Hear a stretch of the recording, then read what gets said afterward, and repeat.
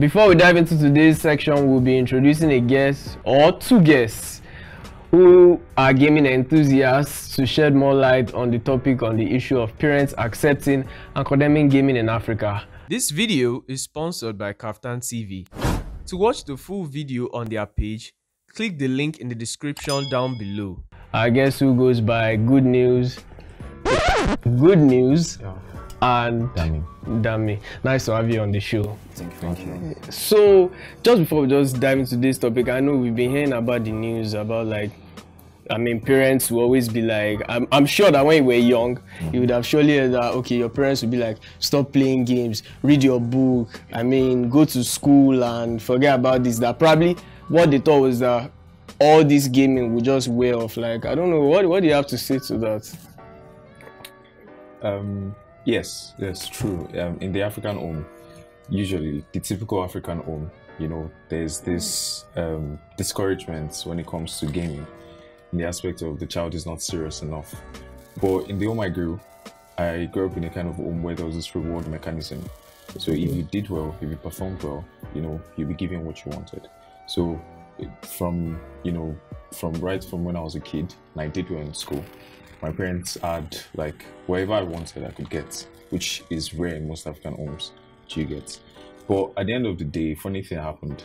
I had an uncle of mine that came over, was staying over for a while, and he gave us, I and my brother, an assignment. And when he came back, when he returned, we're still playing the game. And we failed to do the assignment. So the first thing he did was take the PS we had. That was the early one. And he broke it immediately. The pads, he broke everything and threw them outside. That's a major cancellation. Guy, it was painful. I said that was my first heartbreak. You said that the chop breakfast is very not small. That's serious. But what can you also say about video game? You must surely have some experience about that now. Video game actually is fun. Just while your time. When the house becomes boring sometimes during holiday period, that keeps us busy. But when parents feel that we won't be able to do work that's assigned to us, maybe we still slash again from school activities, assignments, homeworks. So that will just give a very bad view of game to them. But there are actually some people that they don't. It's not like as if the assignment is a problem. We have some young chaps who are very intellectually sound, but their parents just don't want anything about gaming. Like, once they see anything video games like this, they condemn them. Like, I for one, I had a friend who his parents were academicians, but ever since, and I think the last time we met was I think maybe 7 years ago, when I met him, just to fast forward, and I was like, it's been long since I've seen you, and I had this tournament going on, and I was like, okay, you should just come up with it. But all of a sudden, he was just trying to even just know how to handle a pad, and the guy is a very brilliant guy. He's a young chap that is actually, if you see him, he's intellectually sound. He knows how to talk to people. He knows how to rapport well. So I don't know, in a situation like that, what do you feel can be done? Do you feel they don't seem balanced to me. Okay. But I don't know about your own opinions. To me, a child can be performing when he studies and still be playing games from morning till night. Even the day to his exam self, you still see some people still play games. Well, I think the problem is that the idea that African parents have about game is actually poor. They are see it as waste of time and erodes their children's brain. You understand? So they don't actually approve. Child can actually learn something from games that he plays. You understand? He may even want to develop his own game and say, okay, he wants to make his own game company. That's how he even starts. That's how people create their own game company. So all those kind of things, I just feel that maybe African parents in general should give a more, more good view about games. They should have an open mind about games and their children in general. You understand? But what I won't understand is when there are sometimes that the students may not even perform well in the studies and they still playing game. They just, like you said, they may just that kind of test, or they just bring the score and see that the score is low, they just blame it to the game. Yes, exactly. I think they do that a lot. So I just feel that's actually very, very bad to me. I feel like you feel like they should just go straight and hit the, how do they say that? Hit the nail on the head rather than just beating around the bush. to now put the blame on the game, and that's not actually, Yeah, well, what do you feel about that? What's your own opinion about that? I go with him. Well, the thing is, the kind of society our African parents grew in was not really a technologically driven society compared to our Western counterparts.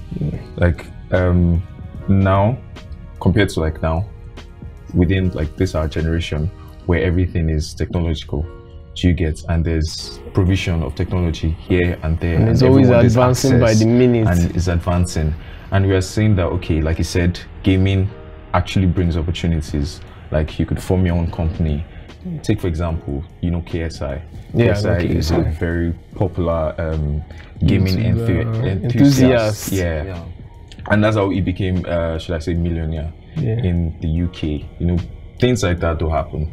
And yes, gaming can be distracting for the child. Yeah. Do you understand? Supervision is needed. But at the same time, it doesn't mean, it shouldn't be discouraged in the African home. It shouldn't be. I think it's something that should be embraced. Like you said, the child can learn one or two things from, gaming. And scientists actually confirm that playing arcade games, action games, actually helps the mental faculties of the child. So yes, I feel like as time goes on, there'll be a change. I think it's more relaxed now. Yeah. So I guess you've heard it all from them, that playing video games can actually increase the cognitive processes of children, and parents should reduce the way they are so strict upon the concept of gaming. Before we actually go for our break, here is just like a short tip of what I might be asking you. In your own opinion, do you feel middle-aged bodies and parents should be comfortable accepting video games as a lucrative activity rather than just a hobby? To me, technology is moving fast. It's not like before that, okay, they have their, even before then, that time there was Game Boy, and I think there was Game Boy that time. Yeah, so Nintendo, Atari. So you can't stop it. It's actually, we're moving to a technological age, you understand? So, and that's the only way children nowadays used to kill their boredom and have their own fun. And sometimes we place a call on your guys that, okay, please come over. Have to be food, you throw a party, like, okay, let's play games. You understand? It's also a way of meeting friends, hanging out. So concerning the part of lucrativeness and the fact of, okay, people use this to actually get money. I mean, we've been hearing about e-athletes that acquire millions of money because of, in PUBG, in Call of Duty, in Free Fire. Call of Duty Mobile, Call of Duty, yes, Fortnite. All these battle royales now, they've been really hot lately. So what do you feel? Do you feel like, they should, like, middle-aged bodies, like parents should, like, encourage the concept of gaming because of how lucrative it is? Yes, definitely they should. And I feel like we have a part to play in terms of bringing awareness to them. Like an example I just cited for KSI. Now, okay, the truth is, gaming starts majorly as a hobby. From there, it could also be very lucrative. Like for example, we all know about the NFTs now. In games like Fortnite, there's this speculation that very soon, the way the producers of games like Fortnite and bigger games, they would reward the best of their gamers with NFT collections that are worth millions of dollars. Yeah. So gaming actually can be very lucrative, although, like I said, it starts out as a hobby, majorly amongst the male and also the female too. We've been seeing them play Candy Crush. That's a video game now. Yes. Yeah, we can't call that. They are playing it through their screens. So it's something that we can't call a video game. Yeah, guys to play Candy Crush, but it's really among the female demographic, but yes.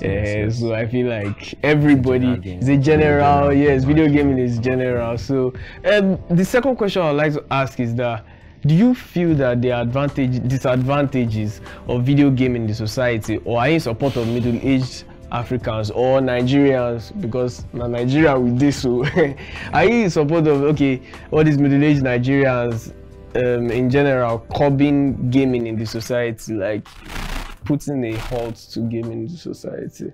There's actually a disadvantage in gaming, you understand, particularly in the gaming house. They do what they call gambling. Sometimes they may gamble for a game. You understand? That still goes on. You understand? We have its own disadvantages. Okay, sorry to cut you there, but I mean, for the gambling, some people see it as cruise. What kind? And for the middle-aged people, they see it as a crime.